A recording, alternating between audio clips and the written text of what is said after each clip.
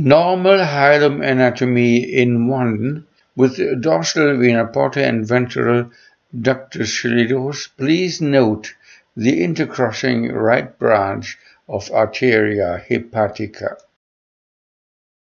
Fine anatomy in 2 again, including pylorus and antral mucosa.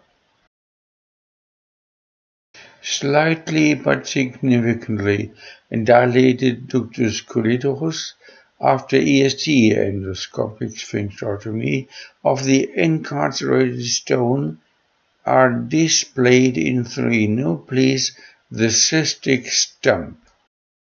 Stones in the slightly but significantly distended ductus solidosus and prepapillary in 4. Once more in echoscopia. Many small stones before the papilla in another case. In 5, once more again, and before extraction. After EST and extraction of the same concretions as before, you see it in endoscopy now in 6.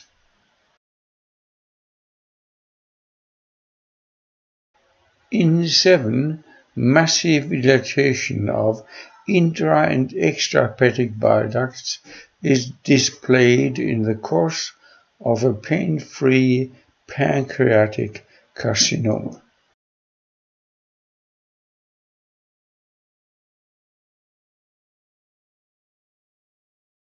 Another massive and probably long-standing dilatation in 8.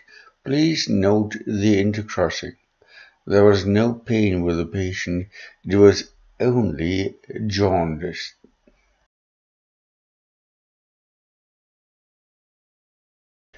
In 9 to 10, a duodenal diverticulum is displayed as source of disturbing gas and ingesta masses.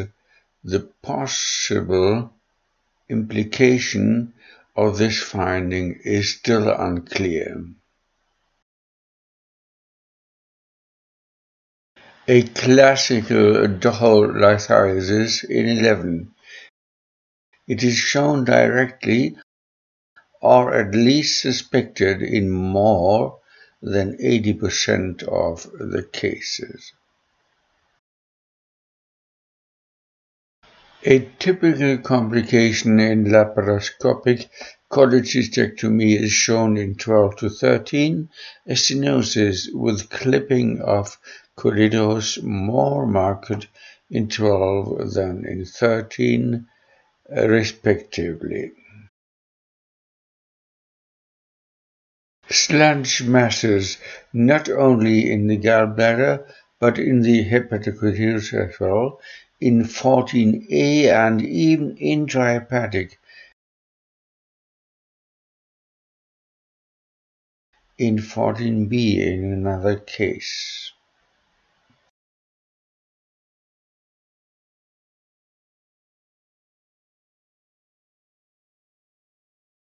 After EST, no endoscopic controls, only echographic one, are needed as seen in 15 to 17 with aerobidia. Re-interventions, however, are needed with residual concretions. Aerobidia is displayed nicely in 16, both in US and X-ray. Different cases.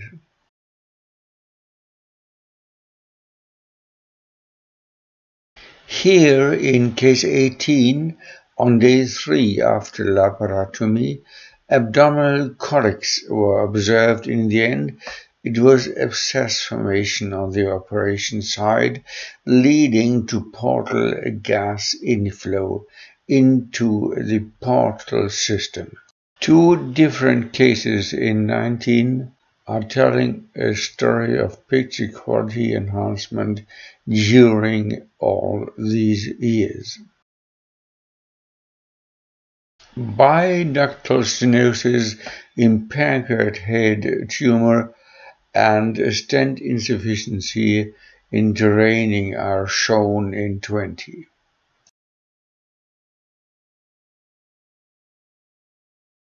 21 shows a well-functioning biliary plastic stent with aerobilia.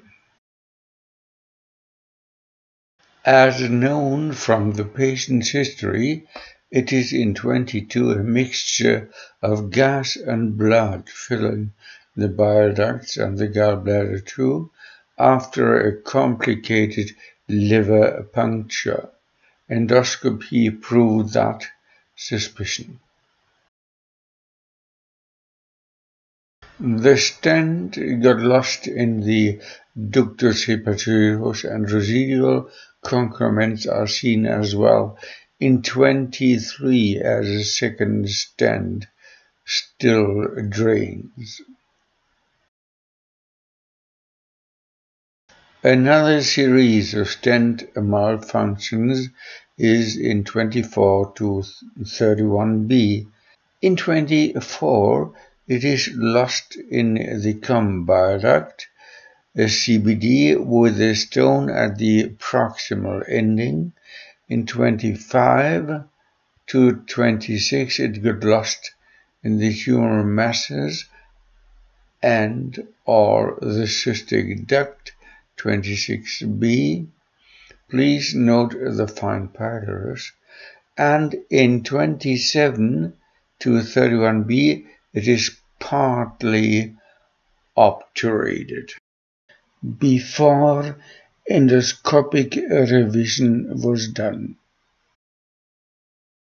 Please note the self-expanding metallic stent in 29 and the plastic stent in 30. And please note it too, especially the fine and normal anatomy, so to say a topographical anatomy in addition, with, for example, the right renal artery undercrossing the cava inferior and the diaphragma, the psoas or intestinal structures in 31A and B. Occluded stents often become asymptomatic. Accordingly, and as shown in 32A, the patient suffered from severe fever and diffuse abdominal pain.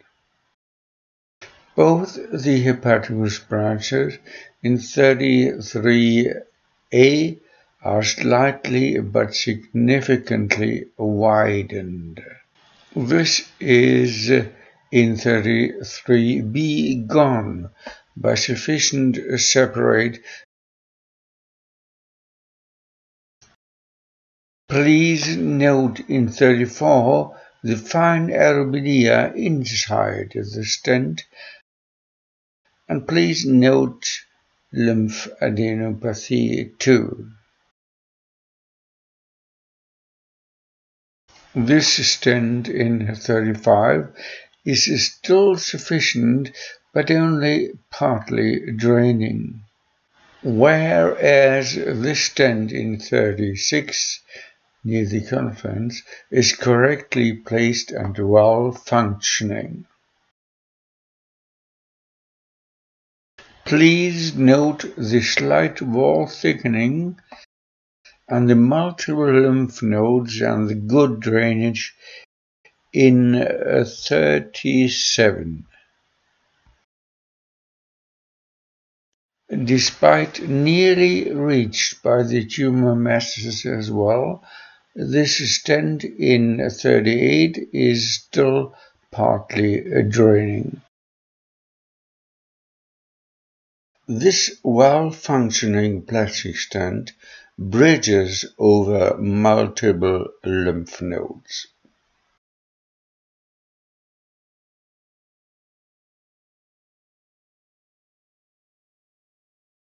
Please note the two stents well functioning. A well-draining PTDD is seen in case 41. Sludge masses in 42 in a distant DHC before endoscopic drainage is performed. These masses in case 43 are anatomically marked by the normally intercrossing right branch of the hepatic artery. Tumor thrombosis, a typical finding for HCC in 44.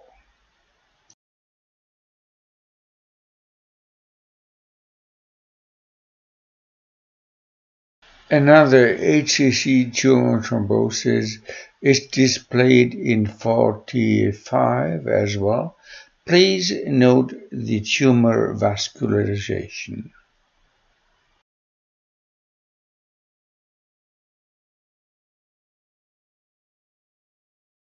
These very old concretions in 46A and B did not cause the otherwise regular stone shadowing. A long-standing thrombosis of the portal vein caused the changes of portal transformation as it is demonstrated in 47. After EST, this wall thickening was to be found the day after as well as a residual detention of the DHC, which vanished the days following.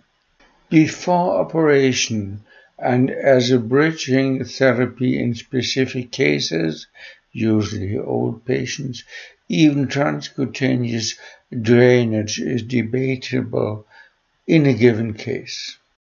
High-frequency examination showed in this case number 50 correct stent position and function. After extraction of the stent implanted months before in 51, a wall thickening could be observed still few days later.